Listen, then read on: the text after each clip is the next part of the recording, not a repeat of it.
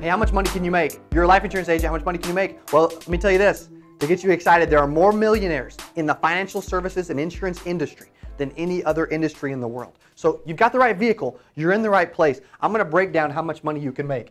Because you can be average and you can make 40 to 50K, okay?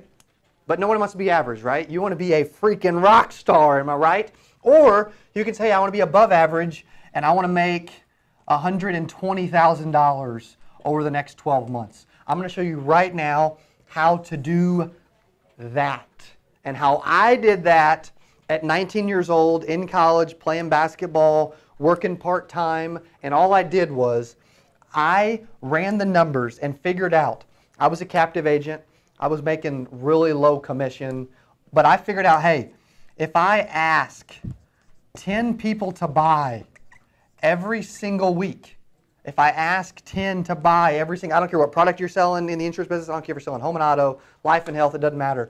If I sit and ask 10 people to buy every single week, dude, I'm gonna make 120K, because what happens is, okay, let's just say that you ask 10, and let's just say that you sell, let's just say that your closing rate is at 40%. I'm gonna use this as an example.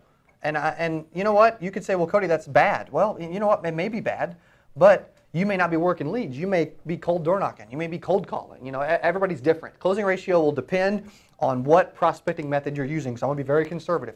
Let's just say you got a 40% closing ratio. So in that case, that's 4 homes.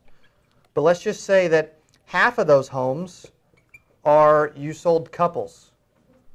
So you had 2 of the homes, you wrote 2 apps. But then let's just say the other 2, you wrote 4 apps. So in that case, you're writing 6 policies. I've got the best handwriting in the freaking world.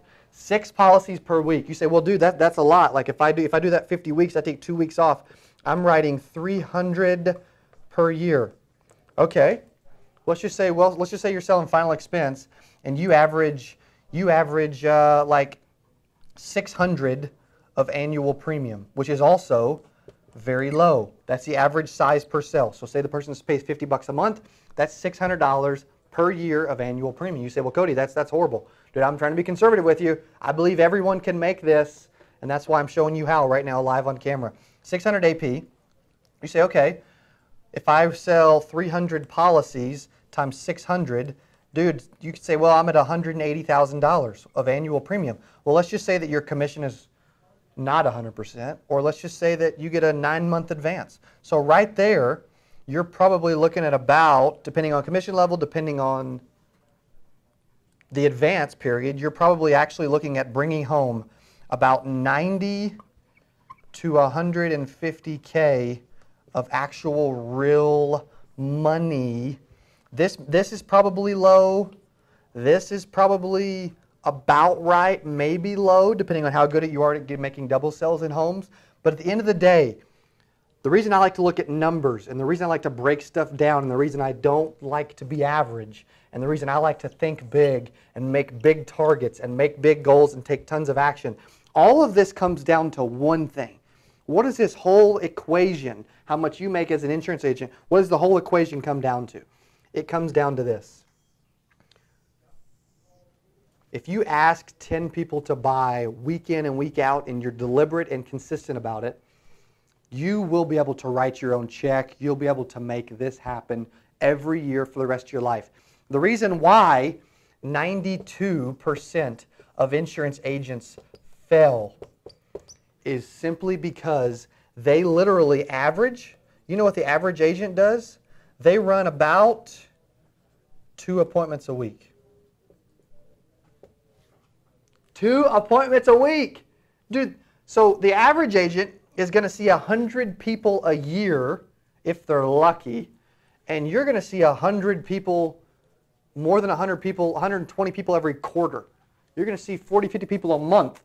Simply by seeing more people and by turning the equation on its head and getting in front of more people, you're going to know more, you're going to be better, you're going to have more skill. Because you can say, Cody, I don't have any insurance experience. Who cares? I don't have any sales experience. Who cares?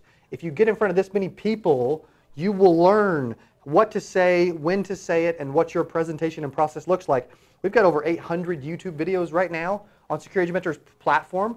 You can watch one of those. It'll show you the presentation, what to say. Why don't we link that below in the video, in the description. Hey, here's what you should say when you're in an appointment. Here's the full sales presentation. Here's Cody's 4 steps to running an insurance appointment.